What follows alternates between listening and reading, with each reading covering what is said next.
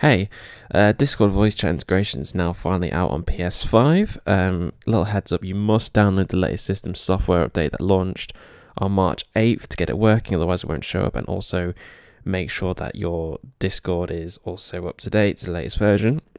So what you want to do to get it working, on your PlayStation 5 menu, you need to click on the settings cog in the top right hand corner of your menu. Then when you're on this screen, you just want to go down to user and accounts. Then you need to go on to link services, and Discord should be there for you. Again, you need to update your system software. When you click on Discord, you'll need to link your account. I've already done it, so I can't show you, but it will give you the option to either scan a QR code or type in a code onto a website.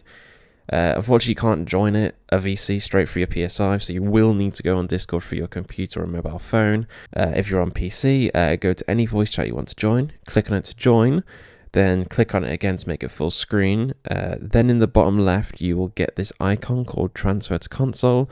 Then click on PlayStation, select your PS5, and then it will appear on your screen, and bam, you've joined.